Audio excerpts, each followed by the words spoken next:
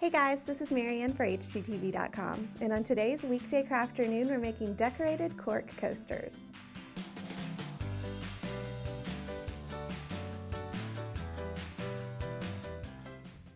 Okay, today we're decorating these inexpensive cork coasters, and I'm going to show you how to turn them into a hostess gift or a party favor.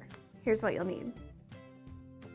You can order these cork coasters online for about 50 cents a piece. All right, we're gonna start with a simple polka dot design. This is good if maybe you don't trust your artistic ability.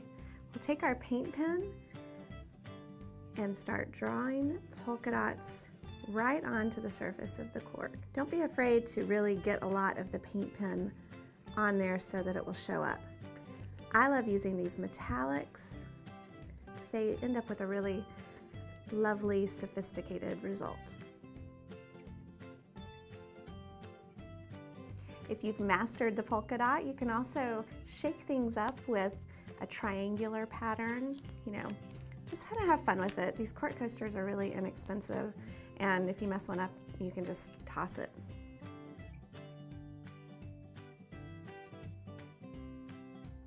Okay, once you're done decorating your coasters, these make an excellent hostess gift tied up in a nice little stack, or you can cut a hole at the top and package these up as a party favor.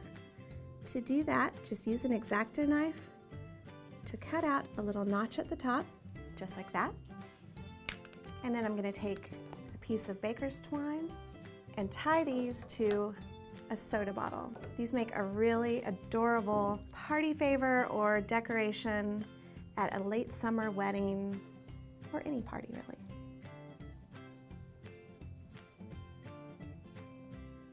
There you go.